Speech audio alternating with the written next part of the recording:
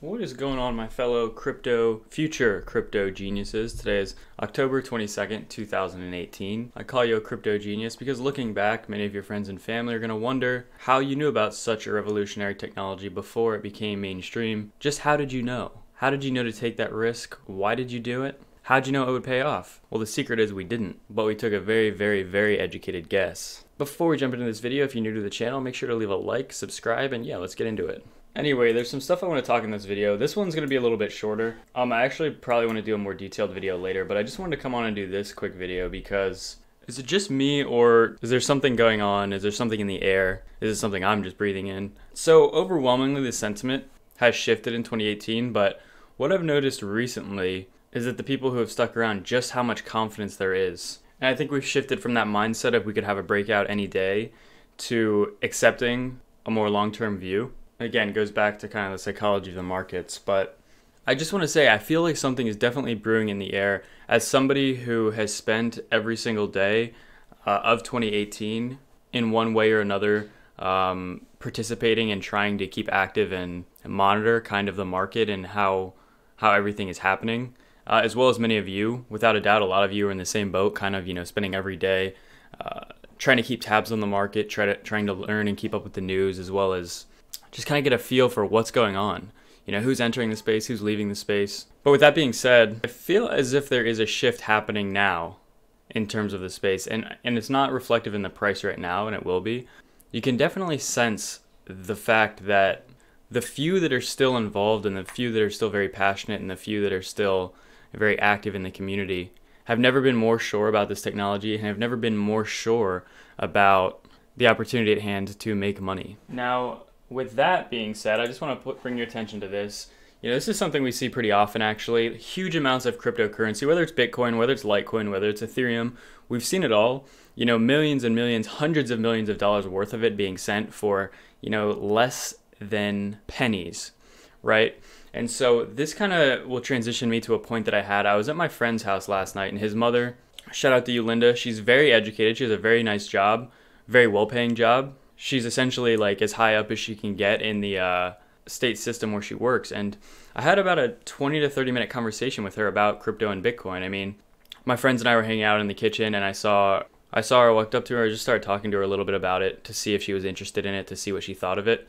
As I do with essentially everybody that I encounter. Again, if you're around me 24/7 and you're not involved in crypto, it probably becomes pretty annoying because I constantly am constantly talking about cryptocurrency nonstop, especially to people who I'm unsure what their opinion on it is, so I can get their opinion and so I can hopefully sway their opinion and tell them what the benefits of crypto and Bitcoin are. And again, shout out to all you guys and girls out there. I know many of you do the same thing with your family and friends. Another way of spreading adoption, right? So anyway, I was having this conversation with her, and I explained a little bit, maybe like 5 minutes or so, but then she kind of just kept going back to this one point, and she said, so why should I use Bitcoin over my Visa MasterCard?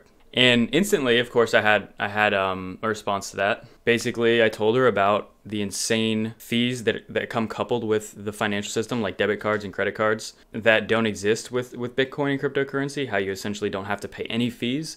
They're essentially instant in comparison.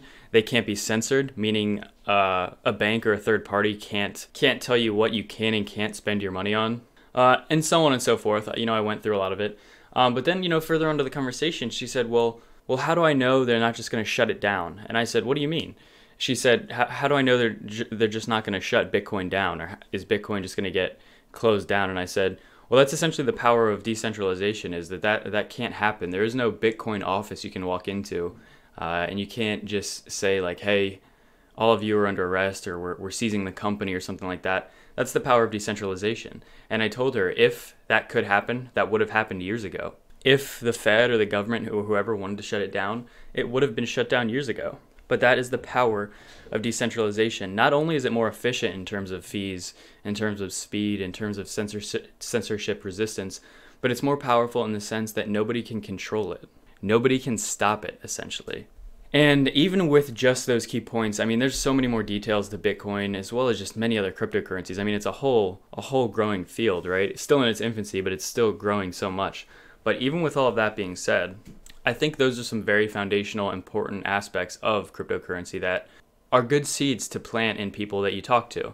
You know, if they don't have a ton of interest or knowledge in crypto, I think those are some very key things that maybe like are worth talking about and are worth sharing with people. All of us watching, I assume, watching this channel and other crypto channels are really pushing for crypto adoption.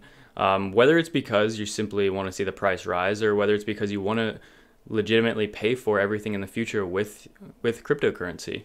That's the end goal, and that's what we want. And so I make videos on this channel, I talk about on here, but you bet I spend hours and hours outside of YouTube and outside of the internet talking to people in real life and trying to convince them as well. Essentially in the same way. I mean, the way I try and talk on this channel is kind of one-on-one as well. Like I'm talking to the person viewing this, even though it usually goes out to thousands of people. But this is the same way I approach people that I meet in real life. But yeah, guys, that's my point. I mean, look at this, 183 million US dollars with Ethereum sent for less than 6 cents. Could that happen with a Visa or MasterCard?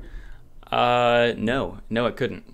And the only other thing I wanted to bring up here was an article published on ccn.com. The title here is that the Bitcoin network congestion reaches 95%, but fees hold steady. So it says here, popular cryptocurrency analyst Willy Woo has observed what many others in the community have overlooked.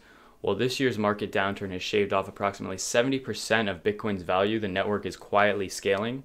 It's a sign that blockchain pioneers have been touting during the market downdraft, which is that developers keep their heads down and work without being distracted by the noise that's created in the space with prices and all the hype and everything. Congestion on the network reached 95% last week. And if you were transacting Bitcoin, you wouldn't have experienced an uptick in transaction fees, which still remain roughly 10 cents, even for transactions as large as almost $200 million.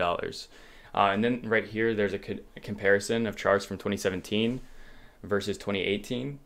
He's quoted here saying, during the bear market, no less, Bitcoin's blocks peak above 95% without anyone noticing. The fees and confirm times remain nominal. Bitcoin of 2018 is not Bitcoin of 2017. The protocol is quietly improving. And so this is what I've been mentioning as well. You know, that when the next bull run does come around, we don't want to see what we saw in 2017 where all of a sudden the fees skyrocket and it takes forever to send a Bitcoin and everything like that. That's one of the huge benefits that 2018 has brought for us, is that people have been working quietly behind the scenes to help the scalability issue. And so that when the next bull run does come around, we don't encounter that same hindrance. Because there's not a doubt in my mind, if we wouldn't have encountered that hindrance, there probably would have been even more people to enter the space if they would have seen how efficient and quick it is. But unfortunately, you know, the last few months of 2017, I think people saw a lot of messier transactions in the sense that, you know, it did take longer. It was not instant. The fees were kind of ridiculous at a point. Do you remember back in 2017 when it would be like $50 to only send like a certain amount of Bitcoin? I mean, if things back then would have been different, if they would have been as cheap, technologically improved as they are now, maybe more people would have stuck around. But the good thing about that is, the point is, things have gotten better. And so when the next bull run inevitably does come around, it should scale much better. And again, that should retain a lot of the people into the space. And we'll end up leaving the next bull run with a bigger community, just like we ended up leaving 2017 with a much bigger community as well. Granted, there's still so much growth that has yet to occur, but the crypto community is much bigger than it was in, say, for example, 2015 or 2016. Again, these are some charts here. I'll leave a link to this if you want to check it out in the description. It goes on to say that the capacity to perform for Bitcoin is about 7 transactions per second, which is a far cry from the tens of thousands of TPS that the Visa network can handle. But as Andreessen Horowitz general partner Katie Hahn recently explained in recent days, we're still in the dial-up days. Architecture has not been built yet to scale up programmable money, but it is happening. It's happening now. And that, again, is another illustration of why it's so important to, if you want to invest, get in earlier, sooner than later. But that's going to be it for this quick episode today, guys. I hope everyone's having a great day.